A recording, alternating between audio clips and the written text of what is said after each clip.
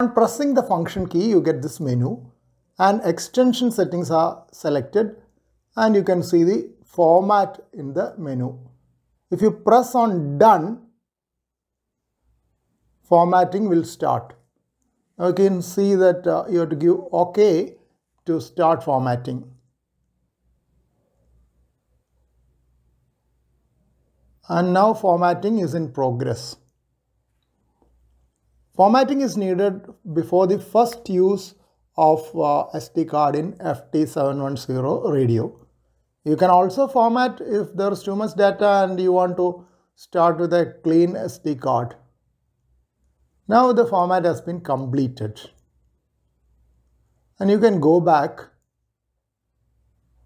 and look at the informations. Select done and you see the capacity and free space. That is same because I have formatted both the free space and capacity are same. And you can record anything here.